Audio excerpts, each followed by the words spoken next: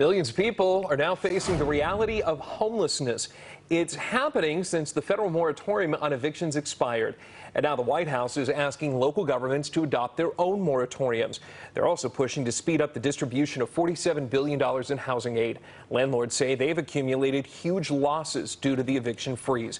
Those behind on rent owe an average of $3,700. Being evicted could hurt their ability to find another home. And shelters, well, they're getting ready for a huge surge in homelessness.